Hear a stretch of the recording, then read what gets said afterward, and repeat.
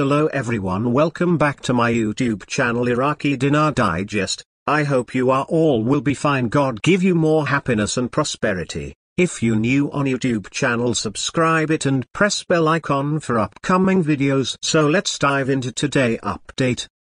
Hello everyone, welcome back to my recently. Reports from Newshound Intel Guru BGG have highlighted the economic achievements under Prime Minister Mohammed al-Sudani. An analysis of Iraq's non-oil revenue growth from 2022 to 2024 shows significant progress under al-Sudani's leadership. Iraq's non-oil revenues have risen dramatically from 7 trillion Iraqi dinars to 27 trillion dinars in just 2 years. This remarkable growth indicates a strategic shift toward diversifying the economy, reducing reliance on oil, and improving overall financial stability. Such developments are essential for Iraq's long-term sustainability and economic resilience. From Intel Guru MarkZ via PDK, a common question among followers concerns Iraq's accession to the World Trade Organization, WTO. According to MarkZ, Iraqi sources suggest that Iraq has completed all the necessary steps and is now simply waiting for an official announcement. This ascension is expected to be tied with the implementation of the Hydrocarbon Law, HCL. Sources claim that Iraq has met all the requirements, making an official announcement imminent. Becoming a WTO member could open up numerous avenues for trade and economic integration, which are critical for Iraq's growth. According to Newshound Guru Militiaman, there is growing optimism regarding Iraq's non-oil sector. Militiaman believes that Iraq's non-oil sector is expected to match or even surpass its oil revenue. Iraq is rich in various natural resources and human capital, and global demand for the Iraqi dinar is likely to increase as the country continues to stabilize and grow. The Development Road project is one example of Iraq's ambitions to elevate its economic status. This massive infrastructure project is fully underway, highlighting Iraq's commitment to global economic integration. The project serves as evidence of Iraq's proactive investments in building a robust economy that is less dependent on oil. From Intel Guru Frank26, we have a boots-on-the-ground report from Firefly. Mr. Sami, an Iraqi bank associate, mentioned that Iraqis are on the verge of gaining substantial purchasing power.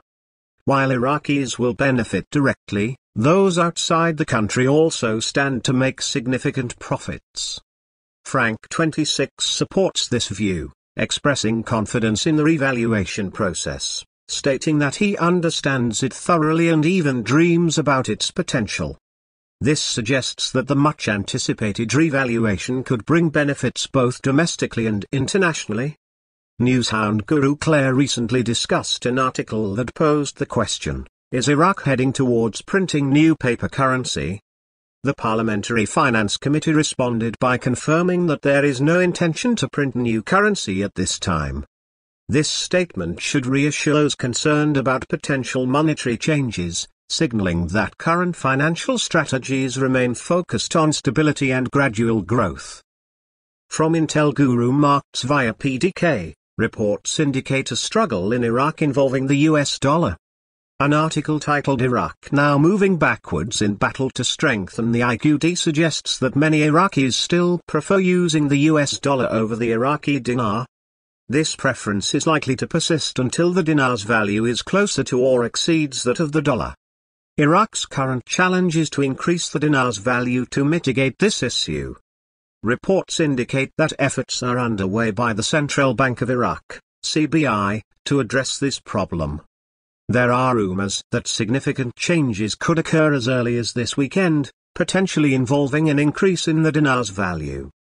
While nothing is certain, these reports align with insights from Finance Ministry contacts and contractors in Iraq. Newshound Guru Militiaman refers to the theft of the century, a major corruption case involving the embezzlement of large sums of money.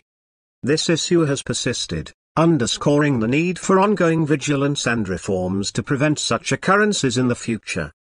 Addressing corruption is crucial for building a stable and transparent economic environment in Iraq. According to newshound Guru Samson, an article highlights a trend among Iraqis who are increasingly saving in gold instead of dollars. This shift towards gold is attributed to the continuous rise in gold prices. Many Iraqis are turning to gold as a safer investment compared to the US dollar, reflecting growing uncertainty about the stability of the currency market. From Intel Guru Wolverine via Judy Byington, there are whispers that Iraq may have received the green light to proceed with a dinar revaluation. While it's not official, there is speculation that significant developments could be on the horizon.